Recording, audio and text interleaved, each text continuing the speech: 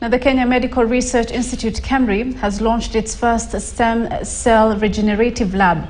The facility, one of its kind in sub-Saharan Africa, is set to foster ongoing and future cutting-edge research in stem cell research and treatment. The lab is said to be a game-changer in research and will help in the treatment of non-communicable diseases like cancer and diabetes, cardiovascular diseases, road accident injuries, burns, oral diseases, and eye and dental diseases.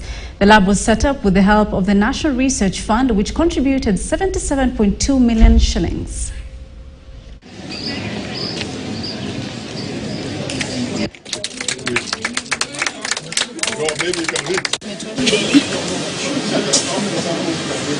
We do our preparation for the sequencing.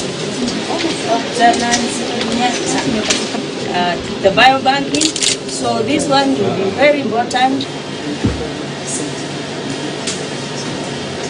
This is going to be a new direction for us in terms of treatment of NCDs, non-communicable diseases.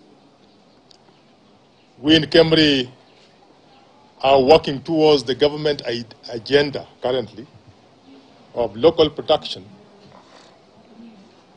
of medical products.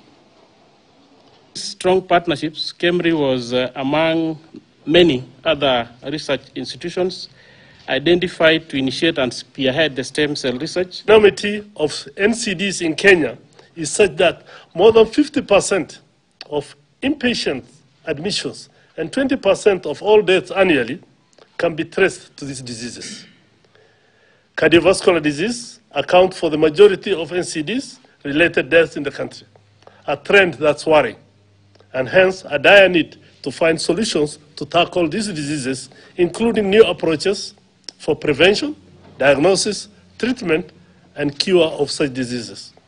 Commissioning of this Center of Excellence in Stem Cell Research will not only advance area of cell biology, but assist in offering better treatments for some of the world's most devastating diseases.